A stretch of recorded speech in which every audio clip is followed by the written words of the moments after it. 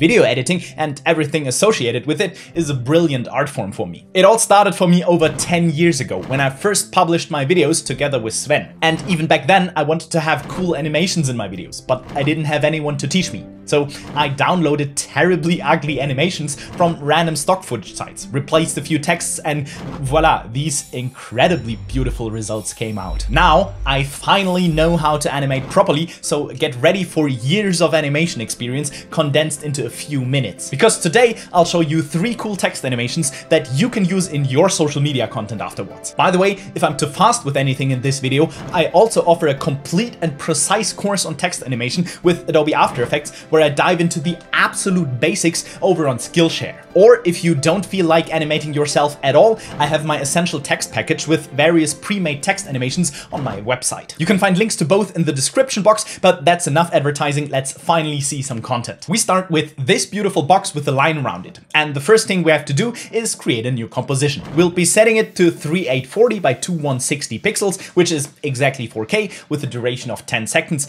and name it Strokebox. Then we grab the text tool and write any text here in the middle. We can then configure and customize it as we want. I'll use the font pop-ins and maybe make it a bit larger. Next, we'll select the rectangle tool here at the top because we'll be drawing a rectangle over our text to animate its path. But make sure you have the text layer selected, because if we were to create a rectangle without selecting the text layer, it would create a new shape layer. However, we want to have it as a mask because, as you see, all parts of the text outside of the mask will disappear, and we'll use that for the sliding motion later on. So after we've nicely centered our mask around our text, we take care of the path by applying an effect called stroke. In the settings for our stroke effect, there are a few things that are probably self-explanatory, such as color and size. The value we're actually interested in is the end value, because when we adjust it, you can already see our path slowly disappearing. The start value would do the same thing, by the way, but from the other side. So we create a keyframe for the end value, set it to 0%, move a few frames forward and set it back to 100%. And voila, here's the first part of our animation, our path appears. Now we can make that animation a little smoother by selecting both keyframes and pressing F9, which will create a smooth start and stop for the animation. This is, by the way, also known as easing. Now we need to add the second part of our animation, which is the text sliding in from the side. However, there is a small problem, because if we animate the position property of our layer, it will move the entire layer, including our path, and that's not exactly what we want. So we'll use a text animator as an additional helper. To access it, simply click Animate right here on your text layer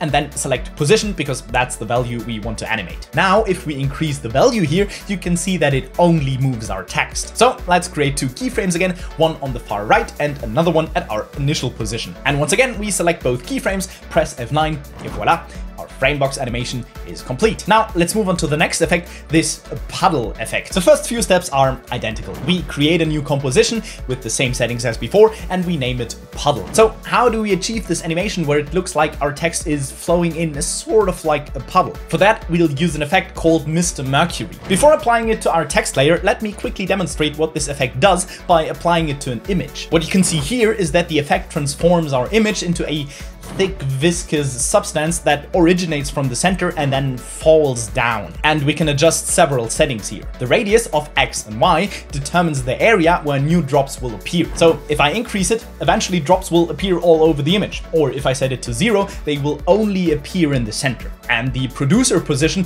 allows us to adjust the center of our producer. Then there are other values such as the velocity, which controls how fast new drops appear, the birth rate, which determines the number of new drops, the longevity, which sets how long a drop remains before disappearing, and the gravity, which represents the strength of gravity pulling the drops downward. You can also choose different animations like explosive for faster drops or fire for a much gentler effect. The blob size allows you to specify the size of new drops as they appear and disappear. I would recommend playing around with these values a little until you achieve your desired result. Now let's apply the effect to our text layer, and I'll show you the values that work well for me. I set the radius to 150% 100% for both values because we want the entire text to gradually appear throughout the composition, filling the entire screen after a few seconds. I'll leave the producer in the center and the direction as is. I've increased the velocity to 1.8 to make the drops appear a little faster, and I decreased the birth rate to 0.4 because I prefer fewer but larger drops. I've also set the longevity to 5 because once the text appears, I want it to stay visible. And for the gravity, I actually set it to 0 because we wanted to resemble a puddle when looking from above. So there is no gravity. Now let's leave the rest of the settings as they are, except for the blob birth size, because we'll use this to ensure that our text animates in slowly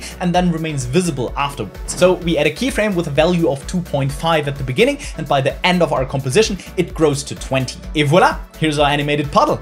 Nice. Next, we have this effect that you've probably seen on YouTube before, that wiggle text with slightly wobbling edges. The initial steps are, as expected, exactly the same. We create a new composition, name it wiggle text, and use the text tool to add a text to the center of our composition. To achieve these wobbling edges, we use an effect called roughen edges. And as the name suggests, it roughens the edges. The most important value that we can adjust here is the thickness of the edges, which I'll set to 8. And we'll leave the rest of the settings just as they are. Now, we have rough edges now, but they are not wobbling yet. To add that wobbling effect, we go to the evolution options, specifically the random seed. Because every time we change this value, the edges are randomly recalculated. Now, instead of animating this value with a keyframe, which would result in a very fast and hectic wobbling on every frame, we'll use an expression instead. So hold down the Alt key and click on the stopwatch just as you would when creating a keyframe. Now, this will open up a window where we'll simply enter time times 4. So if you still find it too fast, you can increase that multiplier accordingly. But